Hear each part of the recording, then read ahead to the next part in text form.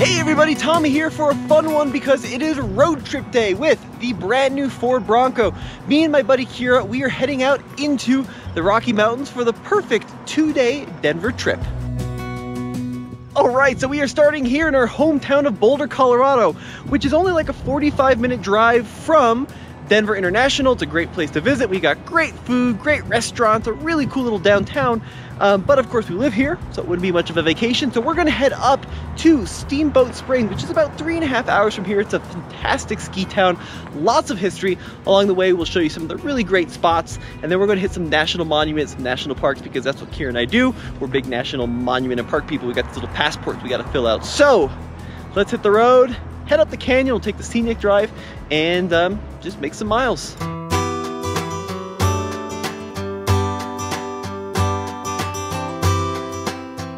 Camera woman Kira, killing it. So we are heading up, we're taking a little detour actually. We're going up a road called Lick Skillet Road, which is an absolutely goofy name, but this is, and I kid you not, you can look it up on Wikipedia, so it has to be true, the steepest county road in all of the US.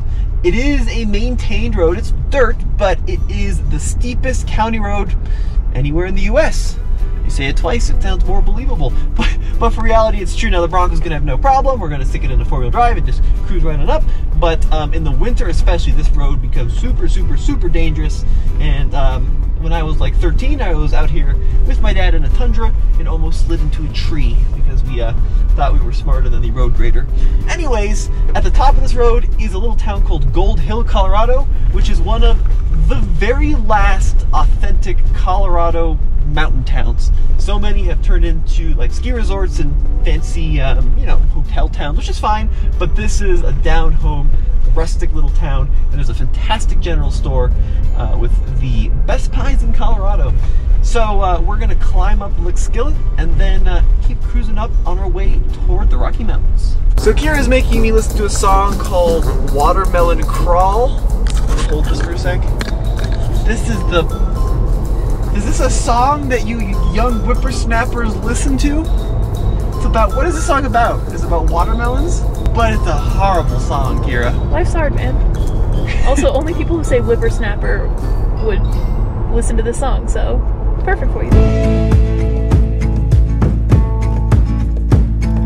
So Kira and I have made it down the peak-to-peak highway to a place called Black Hawk in Central City, and these used to be big mining towns back in like the late 19th century, early 20th century, and now they are known for pretty much one thing, which is gambling. This is where everybody goes in Colorado to gamble. There's casinos and stuff here, and it's like a weird dichotomy because half of it's very vintage and cool, a quarter of it is new that looks vintage, and then another quarter of it is just mini Vegas.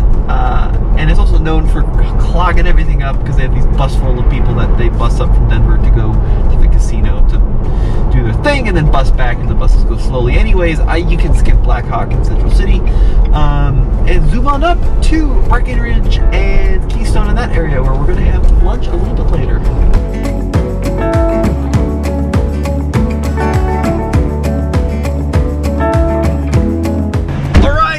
We made it to Silverthorne, Colorado, and we are near the ski areas here. We've got Keystone, Breckenridge, A-Basin, all within like a 30-minute drive.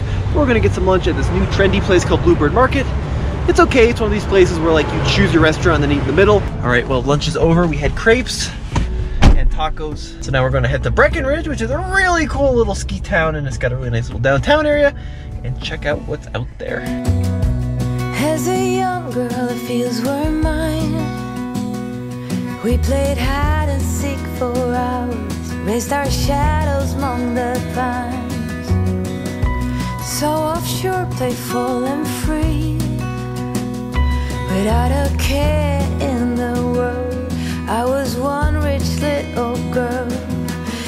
Alright, so we just got done at Breckenridge, which is this really cool little basically ski town. Now we are here like the middle of May. This is called mud season, so some of the stores are closed, but everything is also much cheaper than in the winter or the summer because this is like the area between ski season and like hiking season. Now we're on our way to Steamboat along this beautiful road, but we had to stop and get snacks. So let me show you my go-to snack food. Thank you, Kira.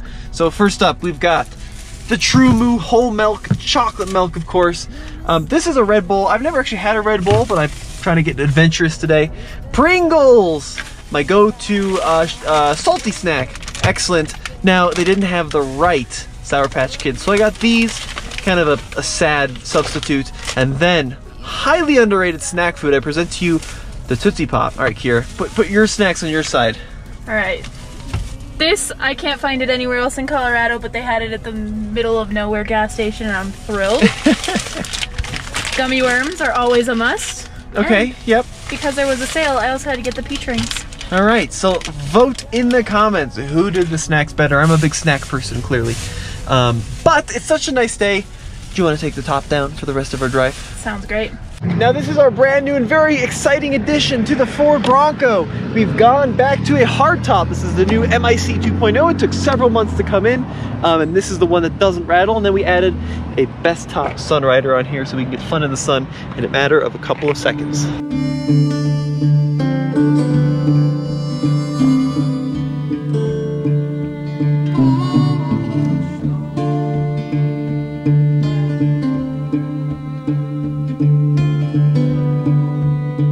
Right, so we're coming down Rabbit Ears Pass toward Steamboat, Colorado, and the views out here are just amazing.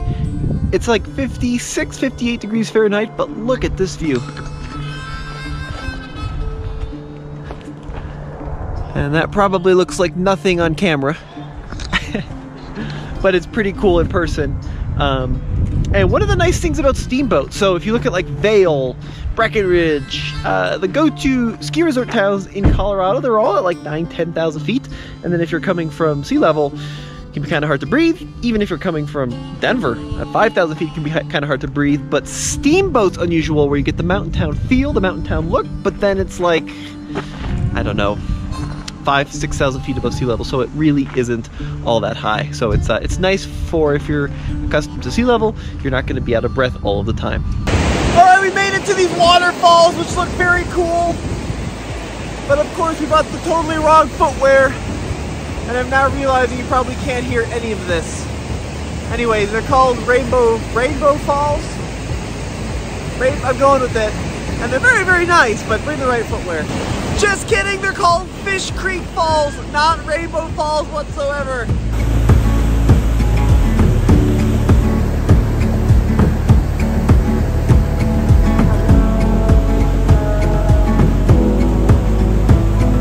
All right, so we're out here in Steamboat. It's Mark, right? Yes, sir. He's ran into me. Hey, nice buddy. to meet you. How's it going? I'm good, good. So what do you drive? Two FJ Cruisers, 2012, 2007. Two of them? Yep. Why do you have two of them? One's my beater dog car, and the other one is my nice one. So do you off-road in the area? Yes, sir. Yes, sir. They were 35-inch tires, just like the Bronco here, and goes anywhere. So. Sweet. Well, what do you think of the Bronco? Do you like it? I love it, man. The color's awesome, matches everything. Looks good. Yeah, it's pretty fun. And it's actually, one thing I will say, this is my first time road tripping, and it's a really good road trip. Oh, yeah, man. It looks beautiful. How's the mileage on it? 18.9. Not bad. It's not bad at all. All right, well, kind of a weird cut, but it's the next morning. My apologies. The GoPro battery died, but we went for that great hike up to this amazing waterfall, and then we went into Steamboat and kind of checked out what Steamboat has to offer. And I definitely recommend going out to Steamboat if you are in the Colorado area for a couple of days. It is pretty far from Denver, like 3.5 hours, but it's a beautiful little town, great little downtown area with good restaurants, amazing shops, and there's biking and hiking and skiing in the winter. Now this is one of those places that's also pretty bougie and expensive, especially in the winter, but if you come in like late May, early June, we stayed at this Homewood Suite with a little kitchen and a fridge and, you know, small apartment stuff for like $130 a night, so really pretty reasonable. But now it's about 8:30, we're going to hit the road to Dinosaur National Monument, which is 2.5 hours away from here, and see what that has to offer. It's kind of remote in this part of Colorado, not super remote, but certainly good distance between gas stations. So we're gonna fill up the Bronco and then make our way up to Dinosaur National Monument, I think. I don't think it's a park. Yeesh. $4.70. It's pretty pricey. But on this first tank, getting from Boulder to Steamboat, 220 something miles, almost 230 miles, and we've been averaging 19 according to the computer, which is pretty good for a vehicle on 35-inch tall tires.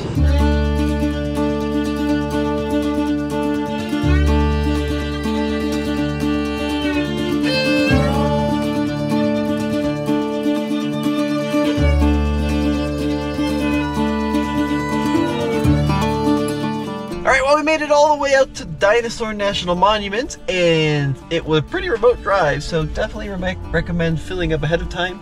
And there's pretty much no one here, so we're gonna go poke around and see if we can see some dinos.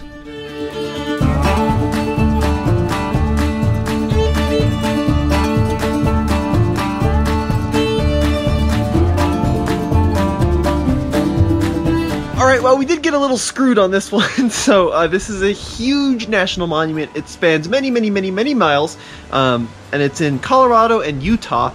Now, we are on the Colorado side, and we just drove like 2.5 hours here from Steamboat, but apparently this visitor center is closed for the season, and it reopens in spring, late spring of 2022, and it's May 20th. I think that's kind of the definition of late spring. But anyways, we're gonna go another 30 miles that way and see if the Utah one is open, and apparently that's where the dinosaurs are.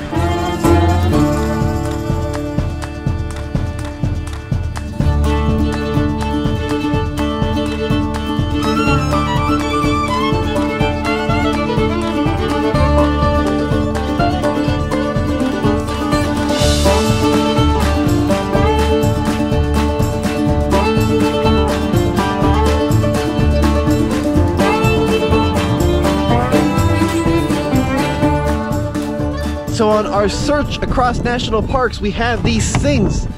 Check this out. These are the official passport to your national parks, and then you get these stamps whenever you go to these national parks, like that. That's what they look like, and they're pretty cool to collect.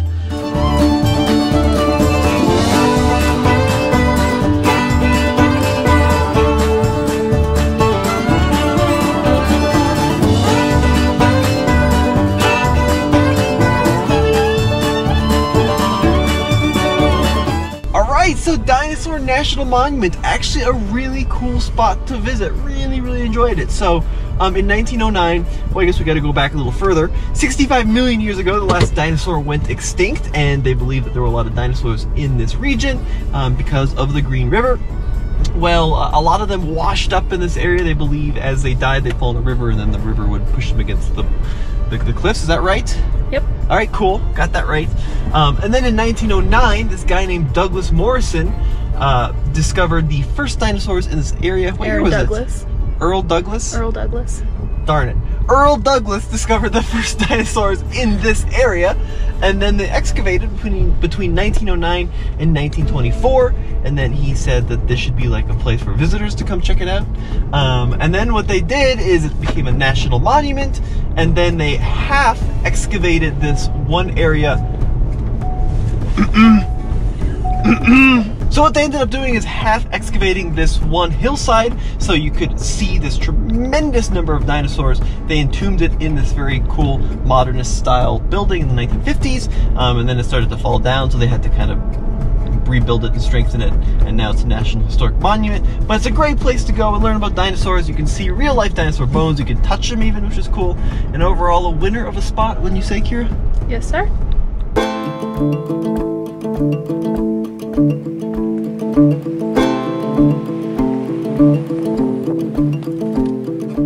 On the way back from the National Monument, we cruise along these like very desolate Utah and Colorado roads, and I keep seeing these little like spurs for dirt roads that just go in every which direction, and I've always wanted to explore one, so we just pulled off and took this one, and it's marked on the map. It's called Davis Spring Road, but there's literally nothing out here. And that's a really cool feeling, and that's one of the advantages of road tripping in the Ford Bronco, right? Like, you could probably do this in a RAV4 or a Super Outback. There's a couple of places where you might run into clearance issues, but when you are this far from anything and completely out of cell service, it's great to have a vehicle that you know has the capability if things get rough and ready really quickly. And of course, this Bronco has plenty of it. Now, it's also fun to kind of get away from the rules and the regulations, and you can really blast down these service roads, stick it in Baja mode, and get some speed going, which is fun too. It's just nice to be so far away from everybody and everything and all the laws and, you know, the usual stuff that you're worried about on a daily basis. Kira's laughing at me because we're going like 24 miles an hour.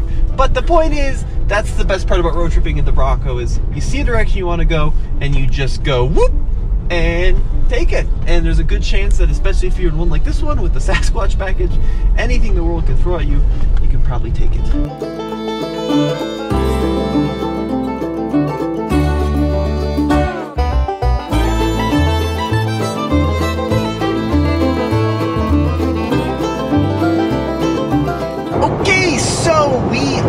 on Interstate 70. Now going to the Dinosaur National Monument, we went up through Steamboat and then went left, and then coming back down, we took a slightly different way.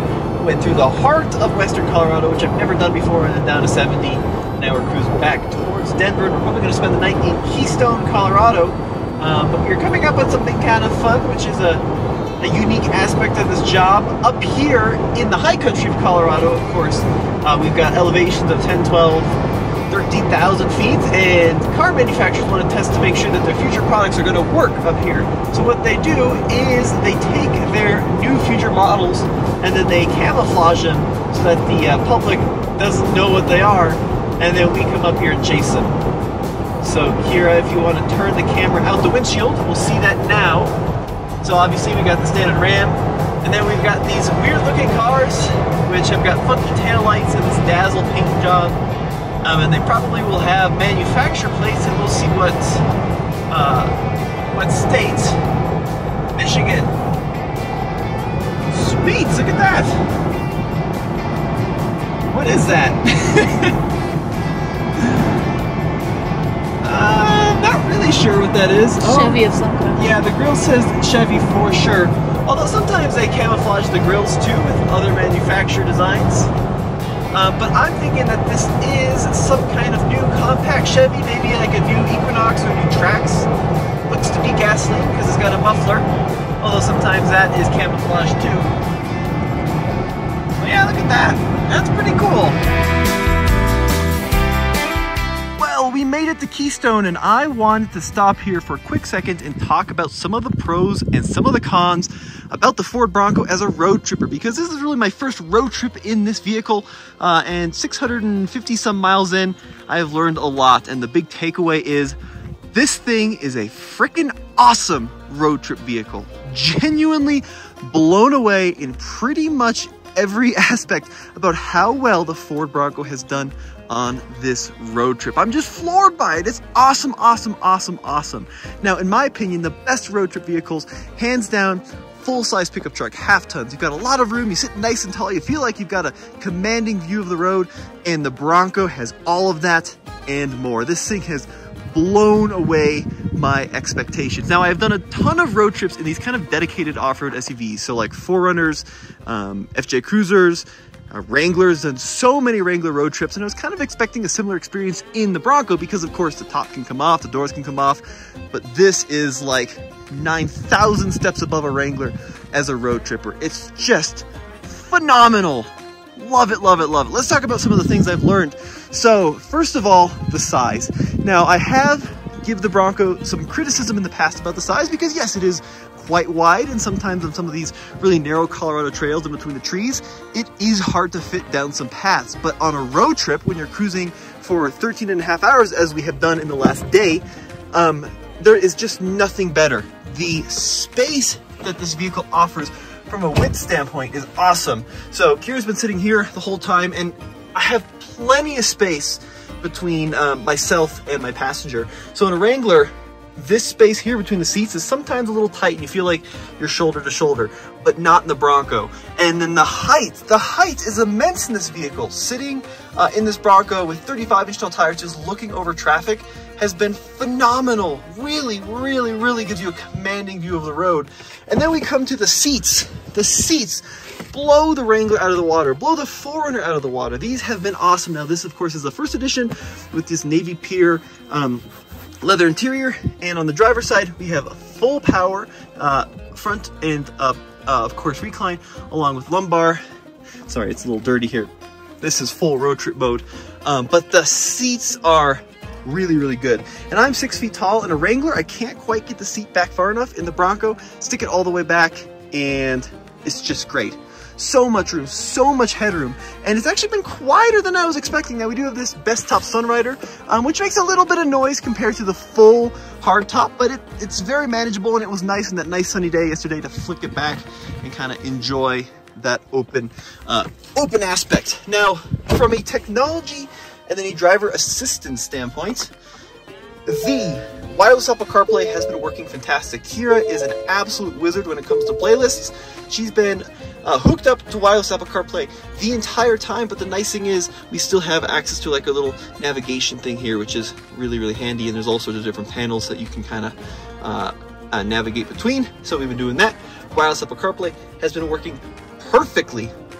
Not a hitch the entire trip. Now let's see some of that trip info. Whoa. Go down into trip 2. So 660 miles traveled, averaging 19.3 mpg, which is really pretty good when you consider this thing is rolling on 35-inch tall tires. So driver assistance. This is actually the very first road trip I've ever taken in a vehicle with adaptive cruise control. For some reason, whenever I'm taking road trips, it's always in weird old stuff or new stuff that doesn't have adaptive cruise, but this has been an absolute game changer for comfort on long stretches. When you come to traffic, it slows down nicely. I find that 1 click of adaptive cruise is actually too close of a following distance. I like to do 2 clicks. That's a nice distance. Still prevents people from jumping out in front of you. And then we also have been using the lane keep assist. Now this is not lane centering, so it kind of just vibrates if you approach the lane lines. I wish it did have lane centering. I mean, now I'm getting a little bougie, but it would be cool to just have kind of a keep your hand on the steering wheel, have the car do a lot of the driving for you. And I think the technology is there, they just need to implement it. But adaptive cruise control has been perfect. Now, some things I'm not a big fan of. There are 1 or 2 things. First of all, man, I really gotta think. Oh, here we go. That's right. The audio system is not incredible. It's good. It's quite good, but it does lack some kind of crispness is not the right word. Depth is the right word. So this does have the B&O sound system, but you've got speakers in the front, then you've got this huge chasm before you got speakers way in the back, and it's just very front heavy, so you don't get a lot of feedback from the speakers in the back. It sounds pretty good. Like I said, unless you are really an audiophile, it'll probably be okay, but I really do love the depth that you get from speakers in a premium audio system, and that's kind of lacking in the Bronco. And then the wireless charge is not very good, so it's currently being used as my Andes Mints holder.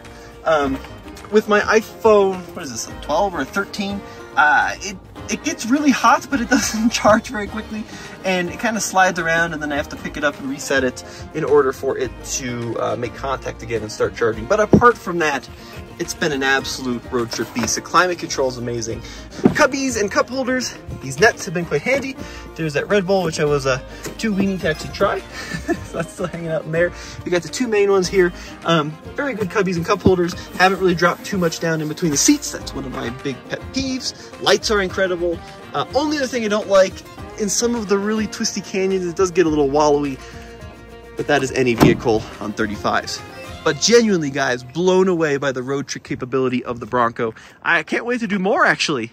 This thing is going to probably be my new go-to road tripper because, yes, it's not the most efficient in the world compared to like a car, but the fact that you can go anywhere at any time with the Bronco makes it so much fun.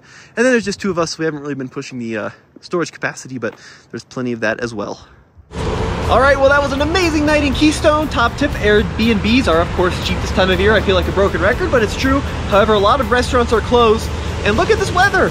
This is why they're cheap, because some days are nice and some days we get this snow sleety thing in May. And that's exactly what's gone on today. Now, the trip is pretty much over. We only have like 20 miles to go back into Boulder, and the Ford Bronco has performed beautifully. 777.7 miles driven, averaging 19.7 mpg. Range, by the way, about 330 miles per tank full. But 19.7 according to the computer is pretty darn impressive. Well, guys, thank you for joining us on this fun Colorado road trip in the Ford Bronco. We'll see you on the next video.